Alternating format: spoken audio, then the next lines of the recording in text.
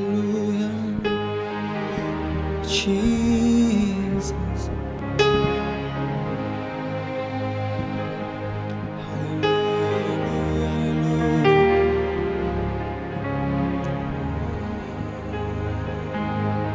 Baba, ninakuabudu. Baba, ninakuabudu. Oh Baba, Baba, ninakuabudu. Oh Baba, Baba, ninakuabudu. Oh Baba, Baba,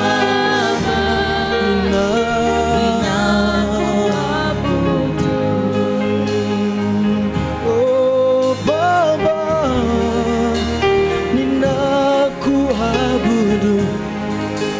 Oh Yesu, ninakuabudu.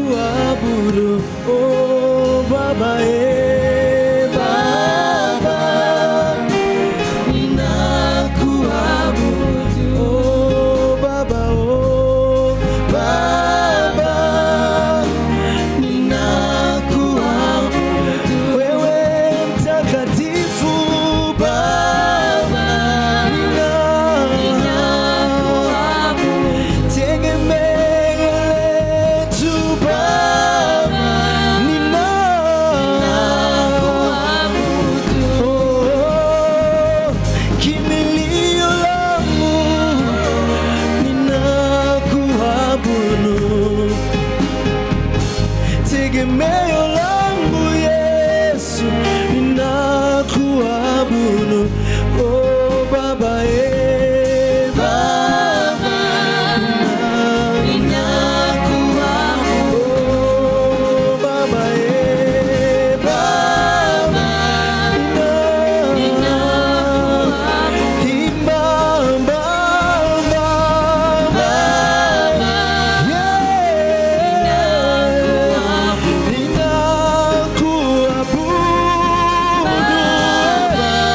Yesu, ninakuinua wewe pekee. Oh Baba,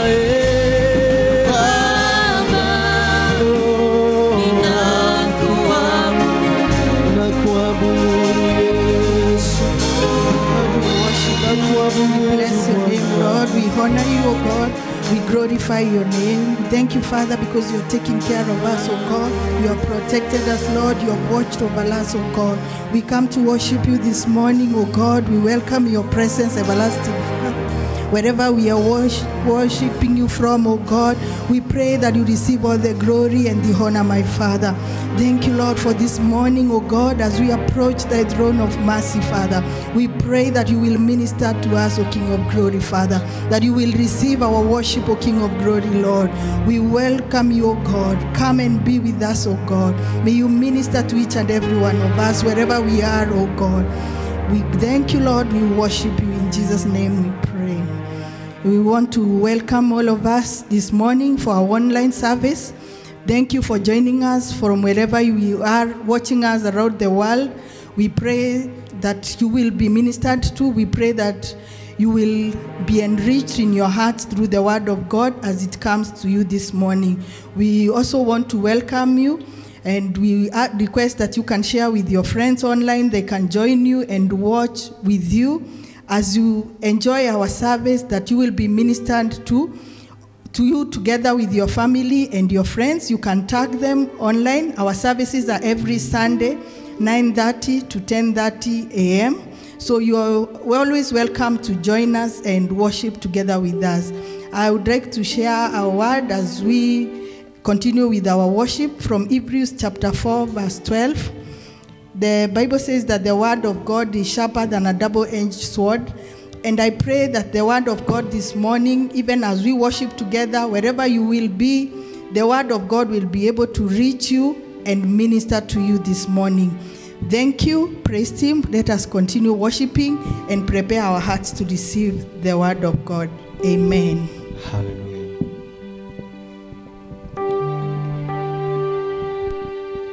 Asante Yesu kwa kuwa wewe ni mwema. Asante Yesu kwa kuwa wewe ni mwema. Asante Yesu kwa kuwa wewe ni mwema. Asante Yesu kwa kuwa wewe ni mwema. We clap for Jesus. Hallelujah. Piga kwa Yesu. Oh, asante Yesu kwa kuwa wewe ni mwema. Asante Yesu kwa kuwa wewe ni mwema. Asante Yesu kwa kuwa wewe ni mwema. Asante Yesu kwa kuwa wewe ni mwema. Asante Yesu kwa kuwa wewe ni mwema. Asante Yesu kwa kuwa wewe ni mwema. Asante Yesu kwa kuwa wewe ni mwema. Asante Yesu kwa kuwa wewe ni mwema. Asante Yesu kwa kuwa wewe ni mwema. Asante Yesu kwa kuwa wewe ni mwema. Asante Yesu kwa kuwa wewe ni mwema. Asante Yesu kwa kuwa wewe ni mwema. Kwa kuwa wewe ni mwema. Wewe ni Wewe ni mwema. wewe ni mwema. Kwa kuwa wewe ni mwema. Wewe ni Kwa kuwa wewe ni mwema. wewe ni Wewe ni mwema. Kwa kuwa wewe ni mwema. Kwa kuwa wewe ni mwema. Napiga kofi kwa Yesu. Hallelujah. Oh, kwa kuwa wewe ni mwema. Wewe ni mwema. Kwa kuwa wewe ni mwema. Kwa kuwa wewe ni mwema. Wewe ni mwema. Wapi makofi kwa Yesu? Twende. Piga makofi mazuri kwa Yesu. Hallelujah.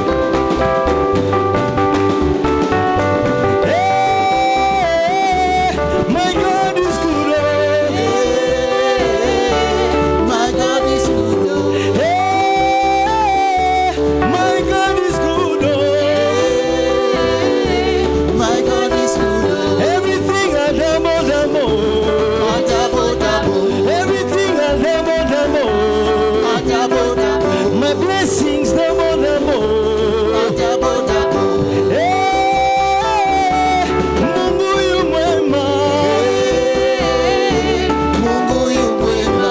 Hey, Mungu yu mwema. Mungu yu mwema. Everything I damo. Double, double, Everything I damo. double, double, Everything I damo. double, double. Chima lelu, chima tuloma lusemba na betwe. Zambe wa moyo, Chima lelu, chima tuloma lusemba na betwe. zambe wa moyo, Chima lelu, chima tuloma lusemba na betwe. zambe wa moyo, Yekelekele, zambe wa moyo, yekelekele, zambe wa moyo, yekelekele. zambe wa moyo. Wapi makofi kwa Yesu? Piga makofi, piga, piga, piga. Piga makofi, piga, piga, piga. Hallelujah.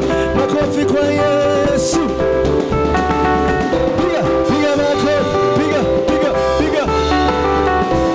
Piga makofi, piga, piga, piga. Oh, yekelekele, Zambe wa moyo, yekelekele, zambe wa moyo, yekelekele, zambe wa moyo, yekelekele. zambe wa moyo. Wapi makofi kwa Yesu?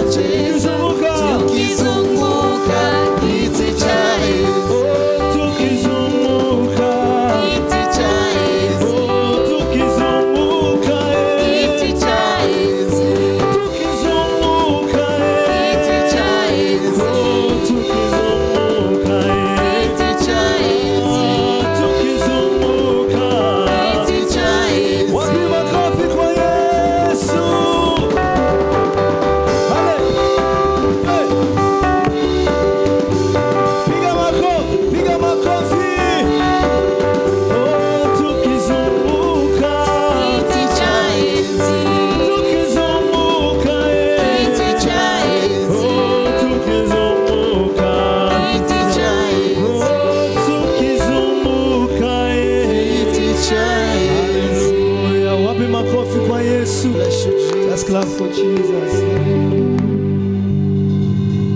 Thank you, Jesus.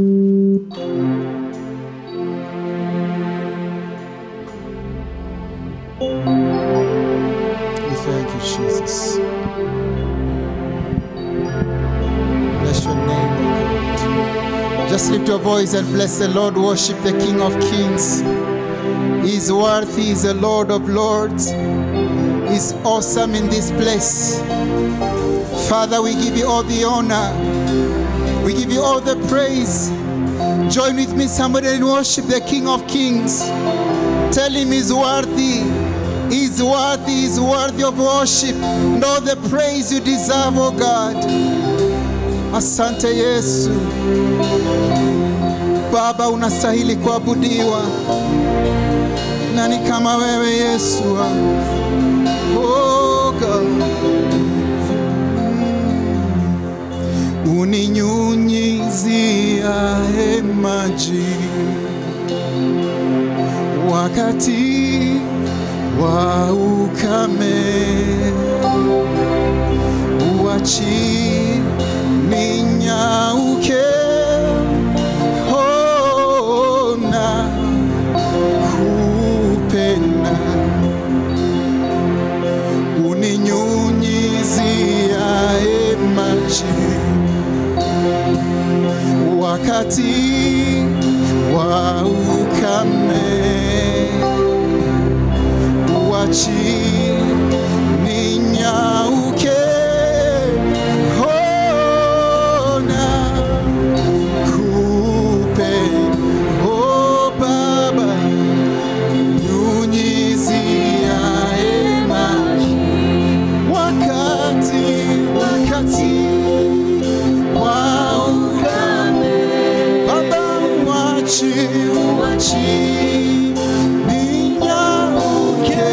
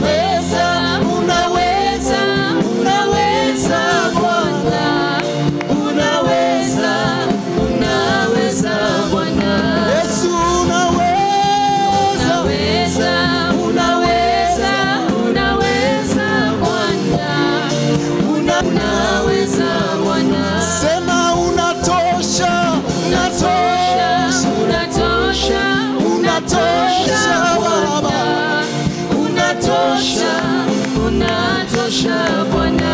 oh unatosha, Unatosha, unatosha, unatosha Bwana. unatosha, unatosha Baba.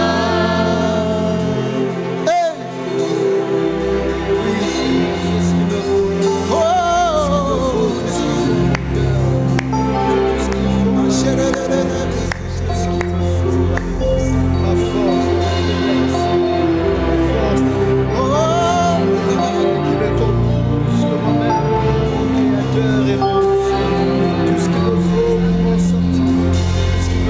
Unaweza, unaweza, unaweza Bwana, unaweza, unaweza Bwana,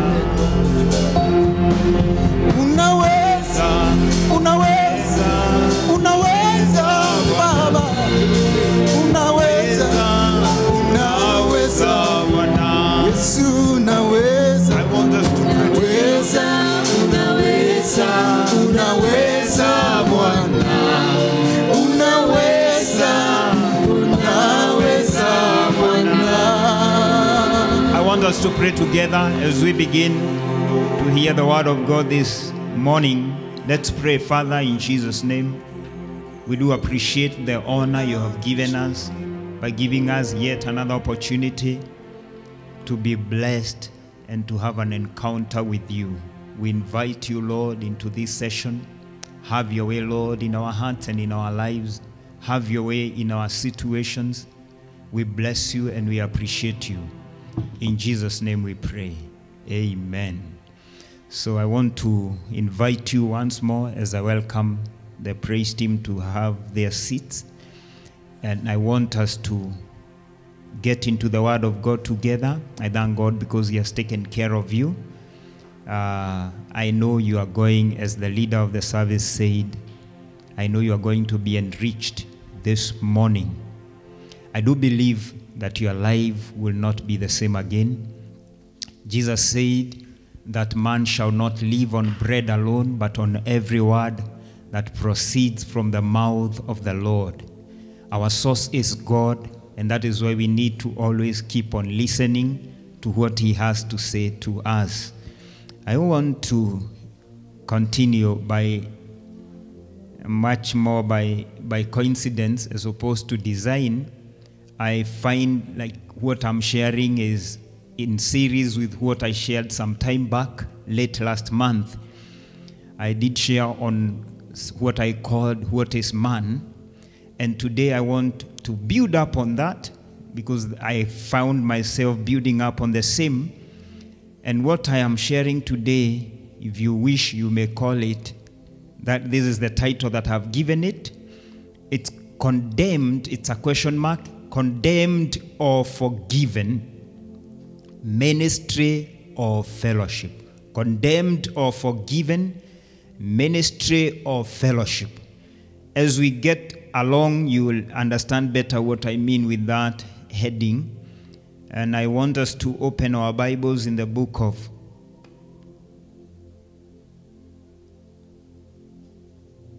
Genesis chapter 2, verse 7.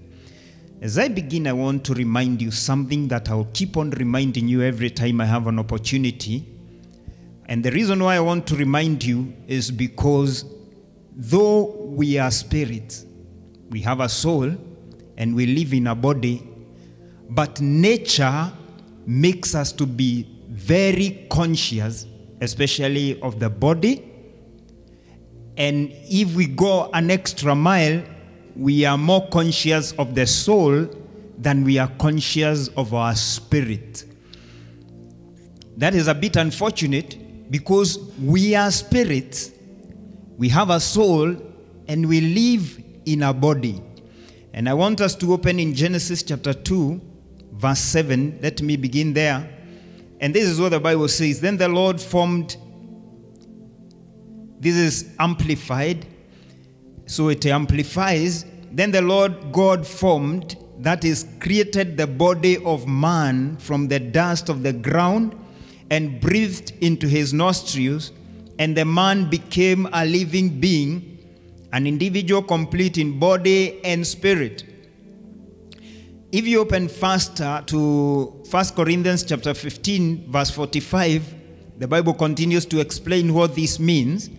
Here in Genesis 2:7, the Bible says, we were created complete with the life of the Spirit of God in us, and with a body and with a soul. But as we continue to come out more clearly, the scriptures tell us that this is 1 Corinthians 15, verse 45. The scriptures tell us the first Adam became a living being, an individual personality, and the last Adam, Christ, became a life-giving spirit. So here Jesus is introduced as a life-giving spirit, and we are introduced here as a living being, or as living beings. But it is not, let's go to verse 46, but it is not the spiritual life that came first, but the physical, and then the spiritual life. The first man was from out of the earth, made of dust, and was earthly minded. The second man is the Lord from out of heaven. Now those who are made of the dust are like him who was first made of the dust. That was Adam, the first Adam, and he was earthly minded. And as is the man from above, so also are those who are heavenly minded. And just as we have borne the image of the man of dust, so shall we, and so let us bear the image of the man of earth. This is just to emphasize what I said, that we are spirits living in a body and having a soul. That is very important for you to understand, because it will put your priorities in order. Who do you give priority? Let me continue before I go to something else. In Hebrews 12:9, this is what the Bible says. It calls God the Father of spirits, just to emphasize that we are spirits. We are not bodies. You are not a body. I know we relate with each other through the body. That is why maybe when I meet with you in the morning, I will tell you you are smart. We relate with each other through the body, because the body gives us the ability to move about on earth. But we are not bodies. We are spirits living in a body and having a soul.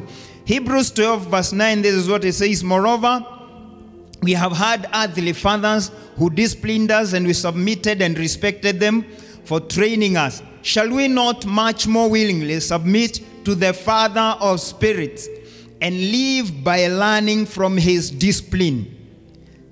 And finally, 2 Corinthians 5:1, for we know that if the earthly tent, our physical body, which is our house, is torn down through death, we have a building. We, even after the body is torn down, we will still be existing. Who are we?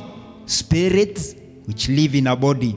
Then he says, we have a building from God, a house not made with hands, eternal in the heaven. Having said that, now I can go to the next thing. I wanted you to get that background so that I can move to the next thing. Now, what am I saying from where we are? Now, there is a status for every human spirit on earth. There is a status. When you talk about status, these days we have WhatsApp status. We have always had marital status. Maybe when you are filling a form somewhere for an application, they will ask for your marital status. That is the same status I'm talking about. What do we mean with status? When we talk about status, we are talking about one's standing. Or we are talking a situation at a particular time during a process. That is what we call status. Now, what status happens for human spirits on earth? Every human spirit has two status, spiritually speaking. One of the status is what I am calling condemned from God's point of view. The other status, which I will also continue to explain, is forgiven. Or if you want to say, saint status. Can I explain what I mean? There is condemned and there is forgiven. That is spiritually speaking. You may have other status. You may say you are married or you are single. You may say you are male or you are female, your gender. Those are status. But I'm talking about our spiritual standing. We are either condemned from God's point of view, or we are saints or forgiven for that matter. And I want us to go to John chapter 3 verse 18. John chapter 3 verse 18.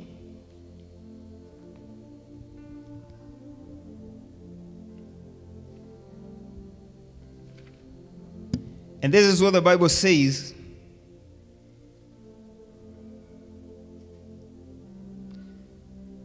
John 3 verse 18.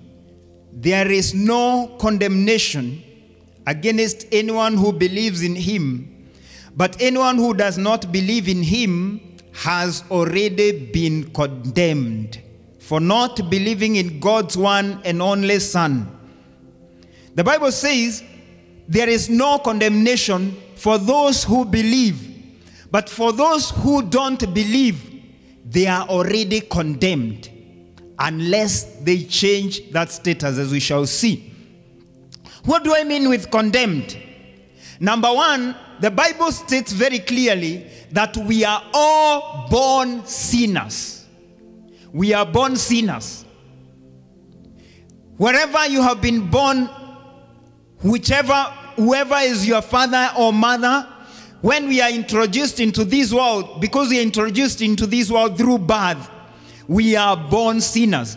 And that can be seen clearly from Psalms chapter 51 verse 5, which says, I was brought forth in a state of wickedness, and in sin my mother conceived me, and from the beginning I too was sinful. We are all born sinners. We can do nothing about it. We cannot blame God about it. From the time the first Adam sinned, his progeny became sinners. We are born sinners. Unfortunately, when we mature a little bit, we stop just becoming sinners by birth and we become sinners by choice. Because we have something in us which pushes us into sinful decisions. And so we become sinners by choice. Ephesians chapter 2:2, the Bible says, you used to live in sin just like the rest of the world, obeying the devil, the commander of the powers in the unseen world. He is the spirit at work in the hearts of those who refuse to obey God. What do I mean here? As early as we can make decisions, the sinful nature in us drives us to make sinful decisions. I don't need to explain this, but just leave a child to grow without being guided, and the very first choices that child will make are sinful choices because of the sinful nature in us. And that drives us to the next point, where I'm saying, because of that status, the status of condemnation, we are constantly in need of a savior.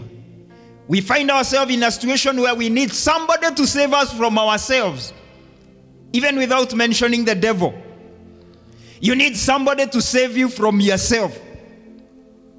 I have met so many people in my lifetime who are crying out for somebody to save them from themselves.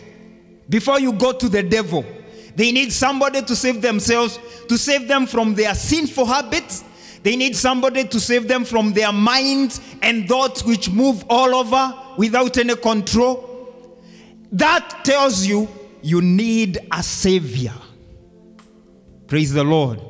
You need a savior. Every one of us is in need of a savior. And this is what the Bible says in 1 John 4:14. And we have seen and testify that the Father has sent his Son to be the savior of the world. The Father has sent his Son to be the savior of the world. Now let me go to the next status, which I am calling forgiven. I said we have two status. Every human spirit finds itself in two status, either forgiven or condemned. The only thing that will remove you from condemnation is what is called forgiveness. And forgiveness comes because one has genuinely repented before the Creator. In the book of Ephesians chapter 1 verse 7, this is what the Bible says. In him we have redemption through his blood, the forgiveness of sins in accordance with the riches of God's grace. In him, we are talking about Christ, we have redemption. Redemption is being bought back. Somebody had been taken away and sold out, and somebody is willing to pay a ransom for you to be bought back. The Bible says in Christ we have redemption. And not just redemption, we have the forgiveness of sins in accordance with the riches of his grace. And let me say this, that our forgiveness, when we turn to Jesus in repentance, our forgiveness is not an end. It is a beginning. It opens another chapter of many good things that happen to those who have been forgiven. For example, you will understand from your Bible that one of the things that happens, among many other things, the Bible says Jesus comes into our lives and heals our diseases. The salvation package, if you allow me to call it that, it carries our healing. Healing for our bodies, healing for our emotions, healing for our hearts. It is a package that carries healing.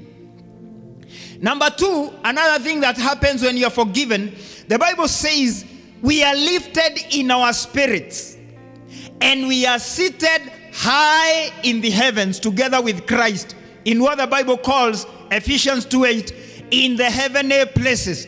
We are raised and seated with him in the heavenly places.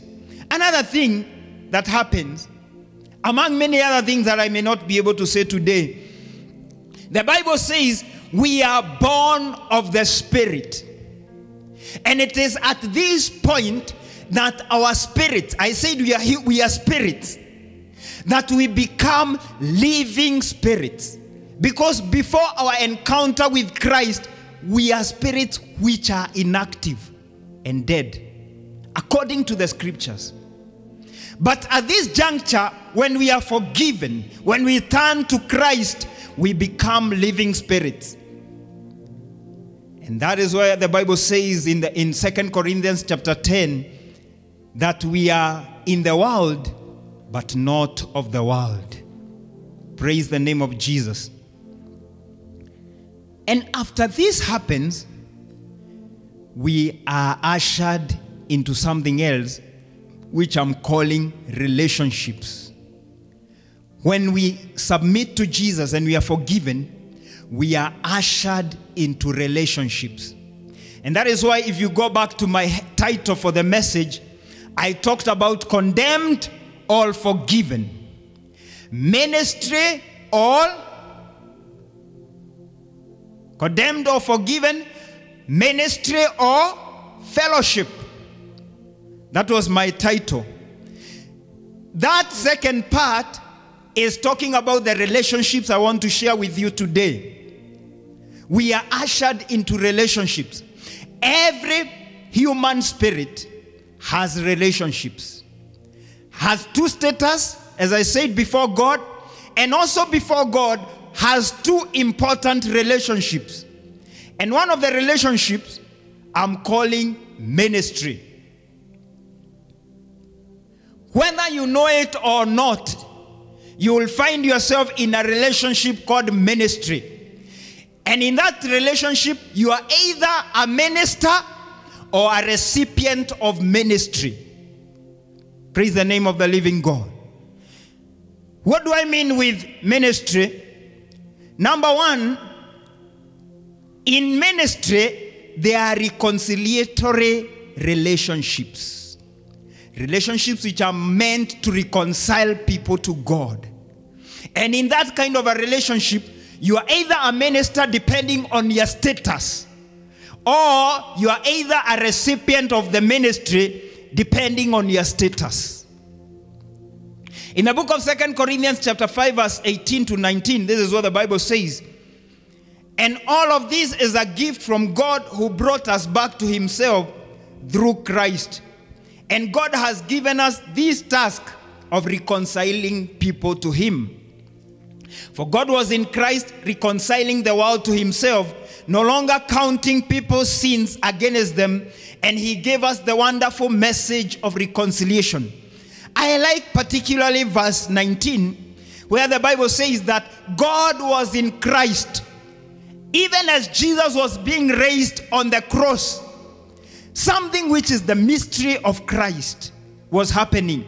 The Bible says, even on the cross, God was in him, reconciling the world to himself. And that is part A of ministry.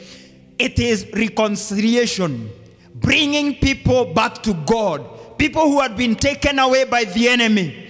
And we are in this because we have moved to Jesus, or we are in this because we need Jesus. We are either being reconciled or we are helping others to be reconciled. And I want to challenge you, whichever side you are, you better take it seriously. Some of us are in the ministry of reconciliation. We better do it like never before. We better do it like we mean it. I want to remind you something that keeps on clicking in my mind. Our salvation, for those of us who have given our lives to Jesus, our salvation is closer than when we first believed. That is what the Bible says. Jesus is coming faster than we expect. And if I would challenge you to do anything, make sure you are taking your reconciliation ministry much more seriously than ever. And for those of us out there who have not even begun, may you rush unto Jesus and let him save you. Number 2, which is also part of restorative relationships, part of ministry, is what I call restorative relationships, where we need to restore people who have been with Jesus, but for one reason or another, they are no longer going on well in their relationship with him. Dear brothers, that is Galatians 6:1. Dear brothers and sisters, if another believer is overcome by some sin, you who are godly should gently and humbly help that person back onto the right path, and be careful not to fall into the same temptation yourself. That is a restorative relationship where somebody has been in Christ, but for one reason or another, he cannot continue the way he was, or for one reason or another, he is discouraged and needs somebody to come and restore him. And I want to sound a warning here, because some of us have found themselves in these relationships, but they forget they are in these relationships as ministers. It is possible for somebody to be trying to lead somebody to Christ and then begin to be tempted to take advantage of that person. The Bible says, for example, do not be yoked with non-believers. It is a temptation for somebody to relate with somebody who is a non-believer and be tempted to treat him or her as somebody he is fellowshipping with, because that is the next part of ministry, or the next part of relationships, which is fellowship. Let me go to that so that you will understand what I mean. Having done with the part which I'm calling ministry, where you are trying to lift up somebody is not in Jesus, you need to lead him to Jesus. Somebody has been led away from Jesus, you need to restore him back to Jesus. The other part of relationships which you are ushered unto is called fellowship. In Hebrews 10 verse 23 to 25, this is what the Bible says. Let us hold tightly to the hope we affirm, for God can be trusted to keep his promise. And that is part A of fellowship, which is fellowship with the Father. When we come to Jesus, we are now able to commune with the Father. We have fellowship with him. And that is where we tell people you can now pray. And when you pray, pray believing that God will hear you. Jesus was heard telling his disciples, up to now you have not prayed in my name. You have not asked anything in my name. Ask so that you may receive, that your joy may be full. We get into fellowship with the Father. One of the things that the enemy was keen to take away from human beings was fellowship with the Father. But thank God, it has been restored. Praise the name of Jesus. You now have fellowship with the Father. You can call him Father. And that is what the Bible calls him, where we read in Hebrews chapter 12, the Father of spirits. He is your Father. He is my Father. And then there is another part of the fellowship, which is also important. And I think it is one of the things that this pandemic has really attacked. Verse 24 says, the same book, Hebrews chapter 10, and let us think of ways to motivate each other to acts of love and good works. Let us think of ways to motivate one another to good works and acts of love. We are called upon to motivate one another. We are called upon to encourage one another unto good works. Somebody will need to be encouraged to do something good. It is not natural for us to do good things. The human nature, because of sin, has been used to doing bad things. But the Bible tells us, now that we are in the kingdom of God, now that we have a relationship with the Father, now that we have we have a new kind of status, let us motivate one another to do good works. And another part of the same, and let us not neglect our meeting together as some people do, but encourage one another, especially now that the day of his return is drawing near. Another thing we are encouraged, and I want to encourage you today, is be in the habit of looking for one another. Be in the habit of looking for fellowship. Make yourself available to your brothers and your sisters. Make yourself available to your spiritual leaders. Don't hide yourself. Do you have a challenging issue? God has given you human relationships that can help you, that can build you up, that can encourage you. Together with what one would call a vertical relationship with the Heavenly Father, you also have what I will call horizontal relationships that are meant to build you up.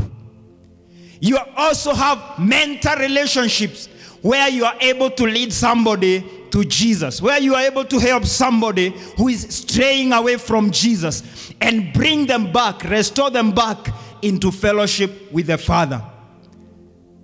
As I finish, I can quickly remind you what we have said.